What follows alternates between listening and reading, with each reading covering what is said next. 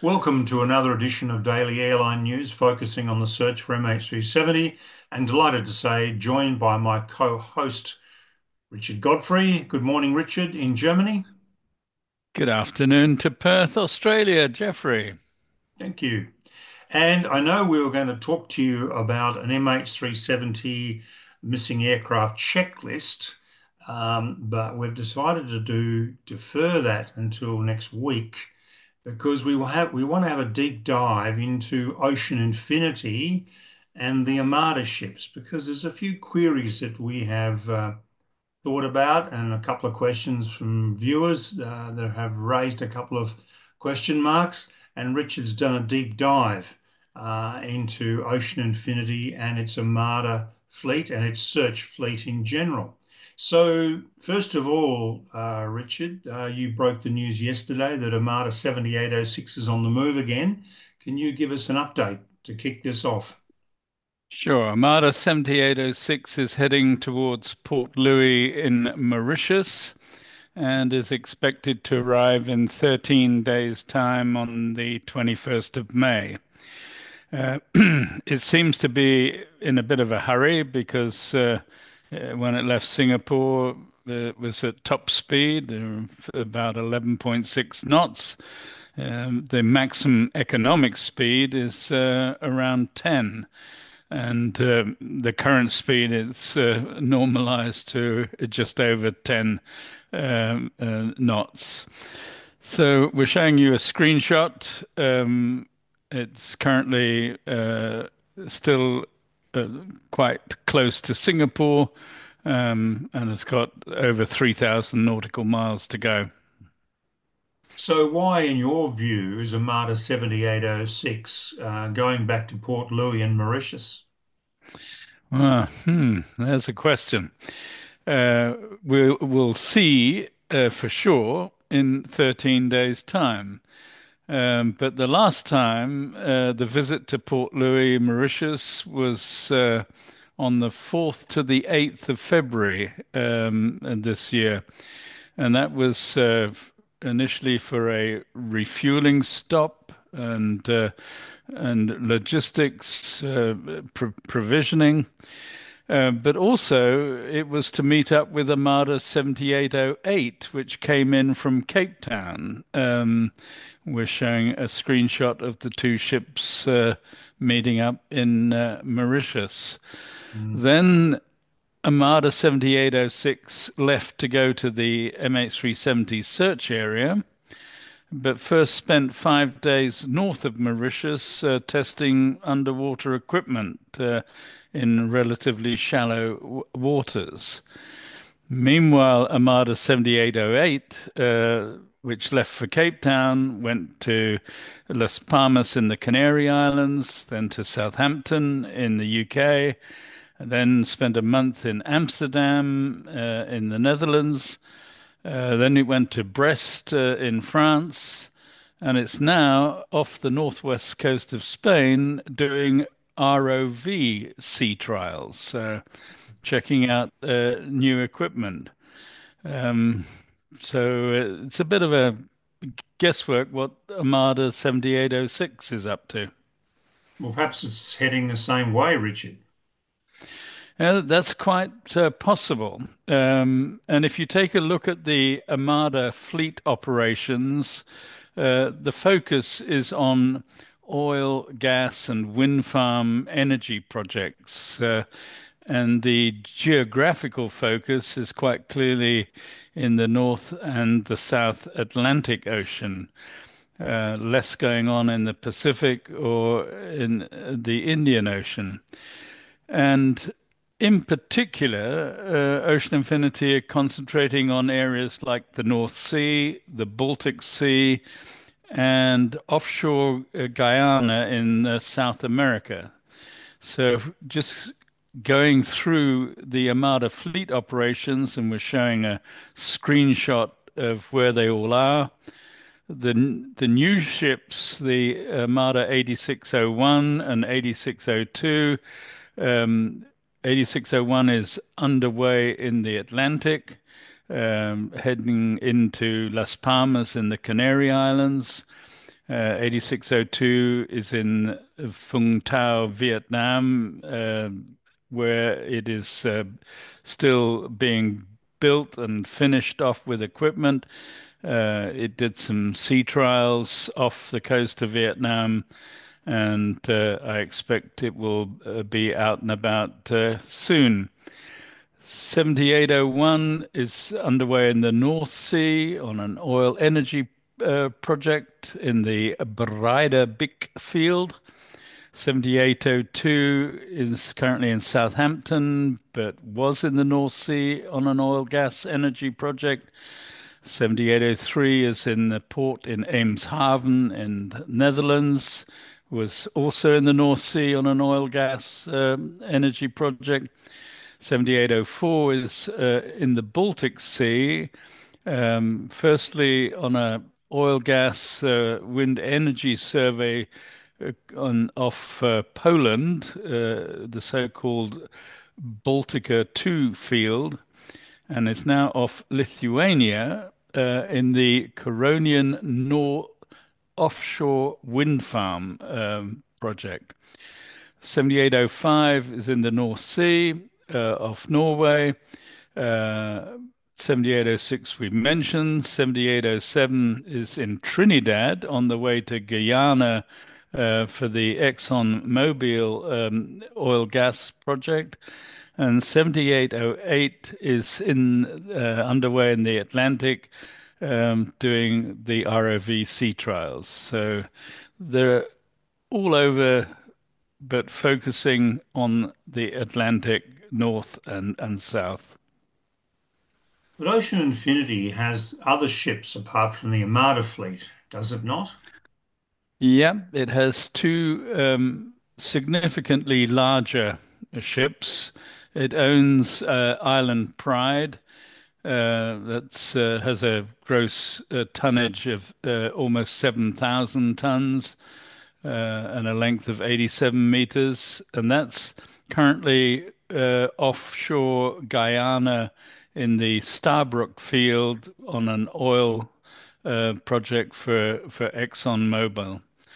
Um, Ocean Infinity has a long-term lease on another ship called the Normand Frontier, which is even bigger, almost 9,000 tons gross weight and 121 meters long. And that's currently busy offshore Norway in the IRPA field on a gas project for Shell. And talking of larger ships, they used a much larger ship on their 2018 search, did they not? Yeah, Seabed Constructor is the ship. It's now called Orient Constructor, and it's now based out of Taiwan and owned by Dongfeng Offshore. Um, that had a gross weight of almost 8,000 tons and was 115 meters long, which is much more suitable for the sea conditions in the southern Indian Ocean. And it's currently busy on another oil gas energy project offshore from Taiwan. So for the viewers, how does the Armada fleet compare in size? What are we looking at? The Amada 78 class has a gross weight of 2,373 tons and is 78 meters long. That's why it's called the Amada 78 class. Armada 86, gross weight a bit bigger, 2,583 tons and 86 meters long. So both ships are on the small side of the scale when compared with Seabed Constructor or Island Pride or Norman Frontier. And they do appear a little bit lightweight for the southern Indian Ocean when compared with other ships that are going through the Indian Ocean. I'm not a maritime expert, but I have sailed yachts through the Indian Ocean. Um, but Mhm. yeah, they look a little lightweight to me.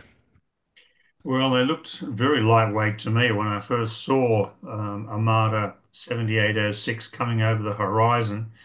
and I just dismissed it. I thought that can't be it. But as I got a bit closer, it sort of I thought, wow, it has to be it. And then when I went down to Henderson shipyard, I thought, oh, I can position myself north of the shipyard or south of the shipyard and get photographs because you couldn't get in. But I couldn't because I couldn't find it, couldn't see it because it, it just got hidden by other things like cranes and whatnot, and you simply could not see it positioned at Henderson. I knew exactly where it was, but I couldn't see it from either the usual two vantage points because it was so small. And I thought to myself, I wouldn't want to go to seeing that thing. I mean, the issue is for the viewers is that this ship's got to launch and recover AUVs, and those Southern Indian Ocean swells are massive. So, yeah, I wouldn't want to be on board.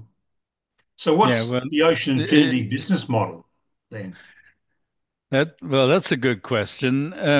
They invested heavily in the Armada fleet, and their goal is to create innovative robotic technology and transform operations at sea, and thereby helping us all and the planet to thrive, particularly, for example, on the energy that we demand more and more of. So the key is the Armada fleet, which is planned for unmanned operations.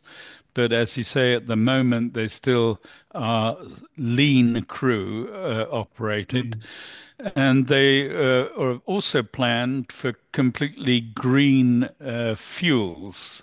So their facilities, Ocean Infinity, are already carbon neutral. Their operations at sea will be carbon neutral, they say, by 2027, and the rest of the business will be carbon neutral latest by 2040. So they are moving in what they term a circular, sustainable economy. So, autonomous operations and transforming their approach to consumption and waste management. So, really adopting the principles of a circular uh, economy, recycling, waste reduction, responsible purchasing. it all sounds wonderful, but how do they earn money? Yeah, well, that's the key. The business focus is on oil, gas, and wind energy projects, um, as we mentioned in the North Sea, the Baltic Sea, and offshore Guyana. The customers are people like Shell, where they have a global agreement, ExxonMobil, the Guyana project, Petrobras from Brazil, NOAA, the U.S. Agency, Equinor in the U.S. with a wind farm offshore from California, the RWE energy giant from Germany in the North Sea, the Norwegian Petroleum Department, which is in various projects offshore from Norway, and other companies like Ørsted in Denmark and PGE in Poland and Ignitis Renewables in Lithuania. So they have a whole range of customers and a whole range of locations where they're operating. Uh, Fewer customers in the Asia Pacific region. We recently mentioned the Philippines and the Taiwan offshore surveys.